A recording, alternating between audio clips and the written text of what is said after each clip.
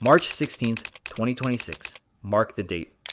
Because on that day, 3IATLAS, the interstellar visitor racing through our solar system, will pass within 33.21 million miles of Jupiter.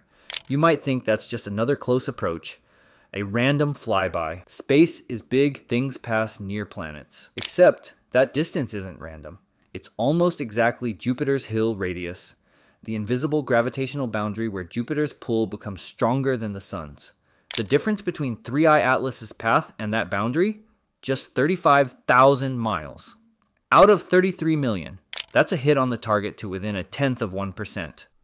The statistical probability of a natural object randomly passing this close to such a gravitational threshold, roughly 0.004%.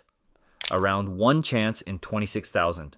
If this was just a comet, we wouldn't be dissecting it together, but it wasn't. Subscribe and leave a comment with your theory before we uncover the next part. Because what happened to put 3IATLAS on this path isn't luck, it's physics. Astronomers monitoring 3IATLAS earlier in its journey noticed something strange. The object's trajectory was deviating slightly from the path predicted purely by gravitational interactions with the Sun and planets. These deviations were subtle but measurable. An acceleration of approximately 5 × 10⁷ astronomical units per day squared. That might sound obscure, but it means some force other than gravity was acting on the object, altering its motion by a measurable amount. Natural comets experience this all the time. As they approach the Sun, volatile materials warm up and sublimate, producing jets of gas and dust. These jets act like natural thrusters, giving small pushes that shift the trajectory. But natural outgassing is chaotic. The location of volatile pockets, the orientation of rotation, the distribution of sunlight, all these variables create messy, unpredictable jet activity. For outgassing to push a comet by exactly the amount needed to redirect it by 62,000 miles, the difference between its original path and its current trajectory near Jupiter's Hill boundary would require precision that's extremely unusual for a naturally active body. Yet the acceleration measured in 3IATLAS produced exactly that trajectory shift. The object's path was altered just enough to guide it from where it would have been, heading naturally to a course aligned with the invisible threshold around Jupiter. Even if you assume a highly active comet with strong jets hitting a gravitational boundary to within a few tens of thousands of miles across millions of miles of travel remains an extraordinary coincidence. Jupiter's Hill radius isn't just a theoretical line, it's a calculated value derived from exact physical parameters. The mass of Jupiter, the mass of the Sun, the precise positions and velocities of both objects. For March the 16th, 2026, the calculated Hill radius for Jupiter is approximately 33.24 million miles. 3IATLAS will pass at 33.21 million miles. Inside this boundary, Jupiter's gravity can seize objects, draw them into long-term orbits, or significantly redirect their motion. Outside, the Sun's influence is overpowering, and sitting along this boundary are the Lagrange points, regions where the gravitational pull of Jupiter and the Sun balance in such a way that an object can remain stable with minimal energy expenditure. More than 230 observatories across the globe have been tracking 3IATLAS. Data has been flooding into NASA's Jet Propulsion Laboratory, forming a comprehensive observational network. These measurements allowed scientists to calculate the object's expected distance from Jupiter with extraordinary precision, and the numbers are unmistakable. The object didn't drift into this trajectory. It was pushed there by forces measured and documented, forces that aligned perfectly with what would be needed to reach Jupiter's gravitational boundary.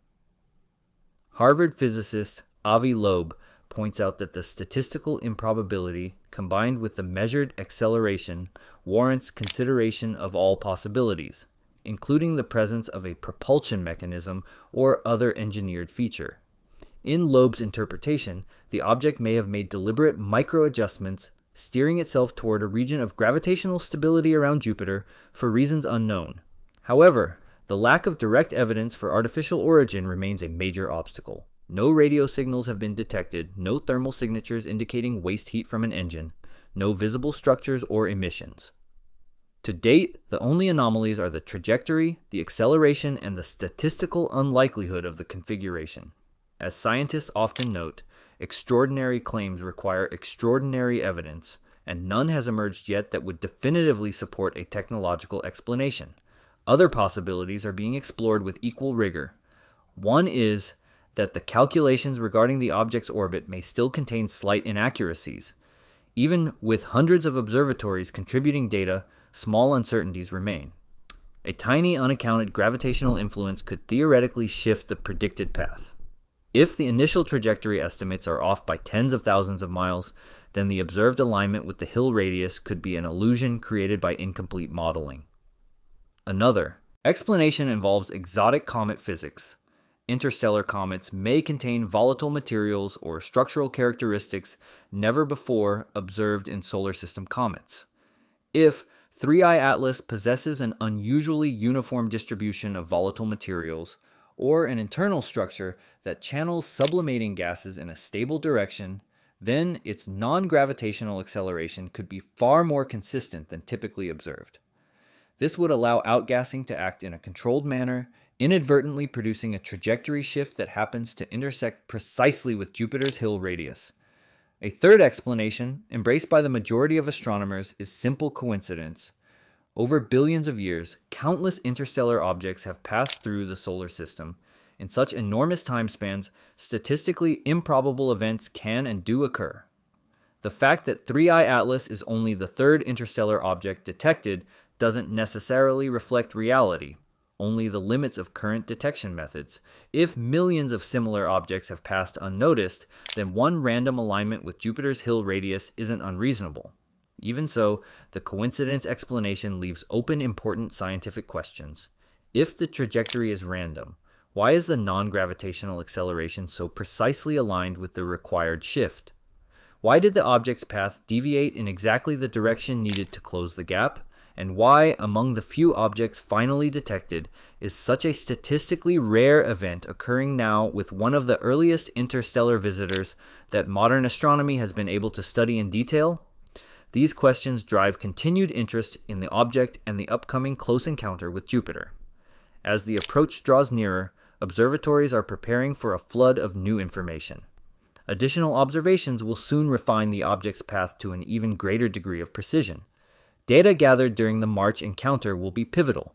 Gravitational interactions with Jupiter will either confirm the object's expected path or produce new deviations that shed light on the underlying processes steering it. Over the next several months, astronomers anticipate that increasingly detailed measurements will help determine whether 3IATLAS is a natural comet behaving in an unexpected way, the product of an error in orbital estimation, a statistical rarity, or something more complex. No matter the outcome, the object's trajectory has already sparked one of the most intriguing scientific puzzles of recent years. Its arrival at Jupiter's boundary carries with it the potential to deepen understanding of interstellar visitors and challenge assumptions about the quiet regions between stars. The scientific world now waits for the moment of closest approach when data and physics will reveal whether 3IATLAS is an improbable outlier, an exemplar of unknown cometary behavior, or the first sign of something that defies the familiar patterns of the solar system. Because if this alignment isn't coincidence, if those micro-adjustments were deliberate, if something guided this object across light years to arrive at this exact location at this exact time, then March 16th, 2026 isn't just another date. It's first contact.